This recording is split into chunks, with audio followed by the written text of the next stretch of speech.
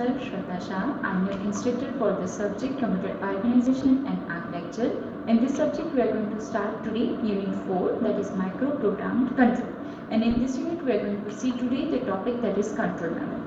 Before going with the topic, let me see what are the outlines for this Unit 4, that is Microprogrammed Control. In this unit we are basically going to see how the micro operations are generated for your particular instruction.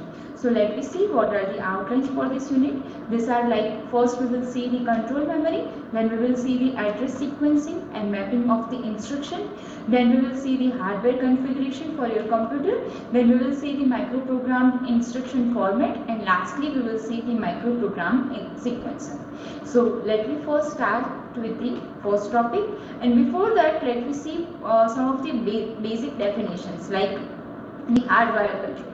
When the control signals are generated by the hardware using the conventional logic design technique, then this control is known as a hardwired.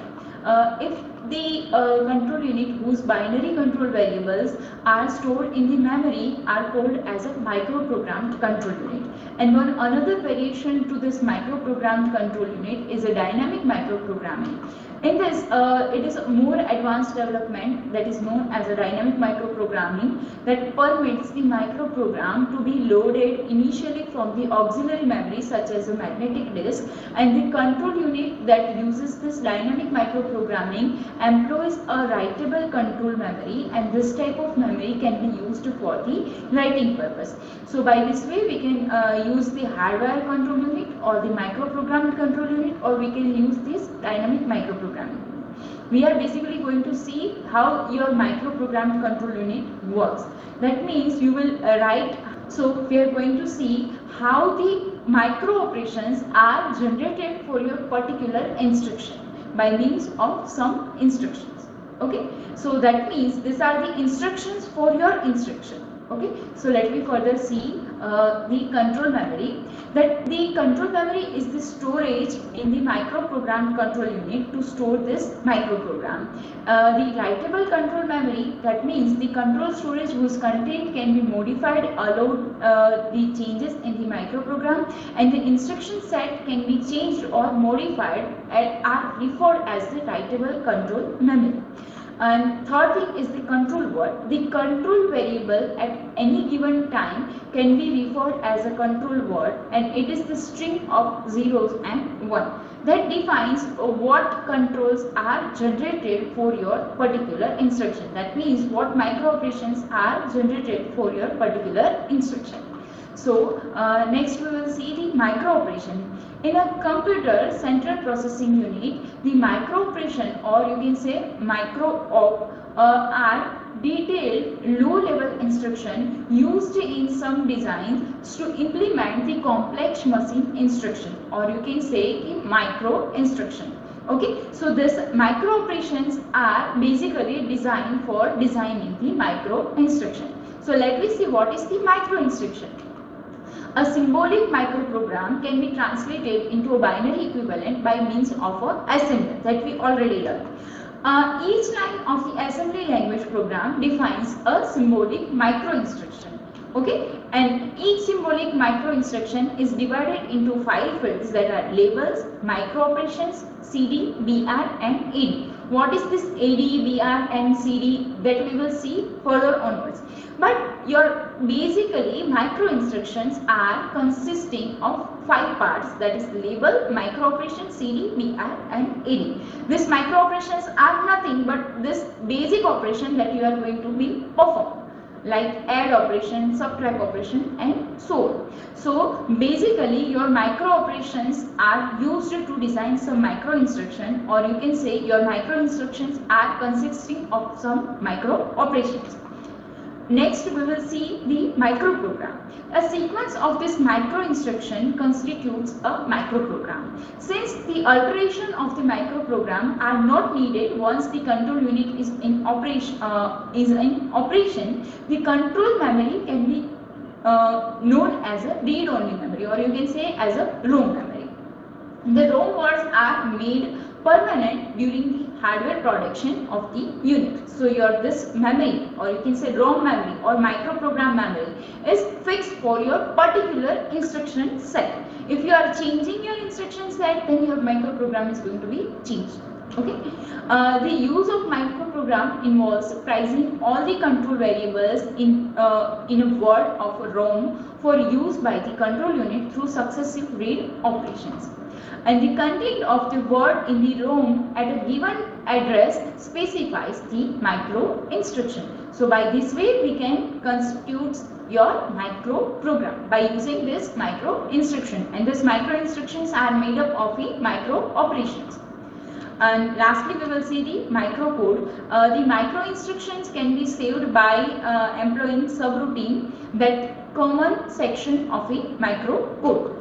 For example, the sequence of a microoperation needed to generate an effective address of operand for an instruction is common to all memory reference instructions. The sequence could be subroutine that called from within many other routines to execute the effective address computation. So by this way we can use the microcode. Next we will see the organization of the microprogrammed control unit. So the general configuration of the microprogrammed control unit is shown over here in this block diagram. It is consisting of the next address generator or you can say sequencer. Then it is having a control address register. Then it is having control memory or you can say ROM. And then it is having the control address register.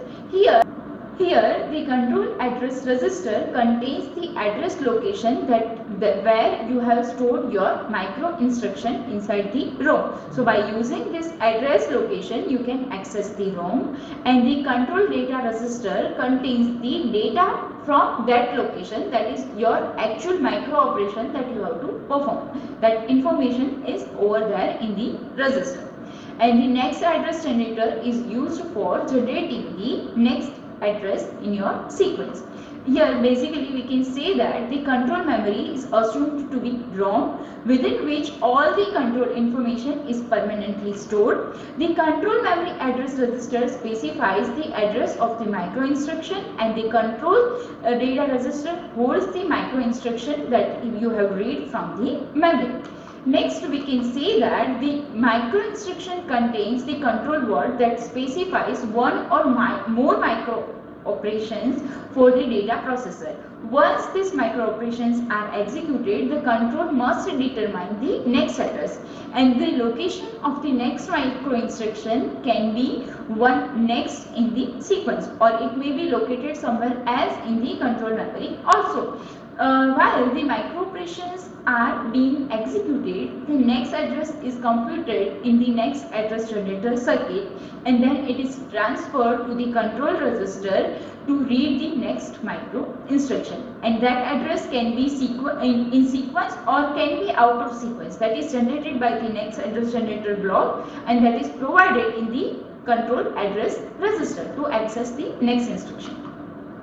Here also we can say that the micro instruction contains the bits for initiating the micro operation in the data processor part, and that bits are determine the address sequence for the control memory. Okay, so this is the basically your organization, how you get organization. The next address generator is sometimes called as a microprogram sequencer, as it determines the address sequence that reads from the control memory. A typical function of a microprogram sequencer are incrementing the control address register by 1 and loading into the control address register an address from the control memory. And next thing is transferring an external address or loading an initial address of or to start the control operation for next instruction.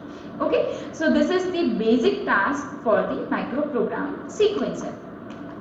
Here you can say that the control data register holds the present micro instruction, while the next address is computed in the read for the memory. Okay, so next address is generated in your next address generator unit, and your data for your this particular instruction is stored in the control data register.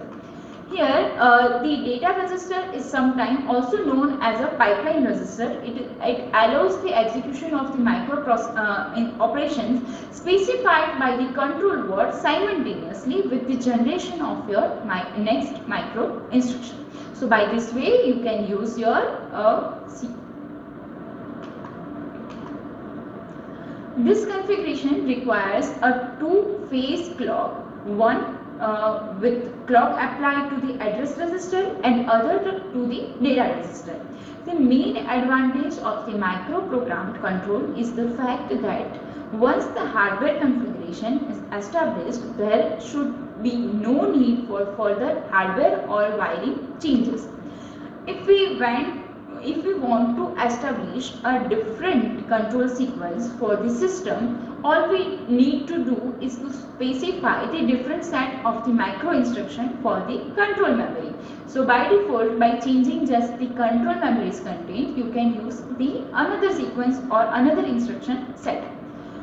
So we are ending our today's session over here. If you have any query, then you can contact me.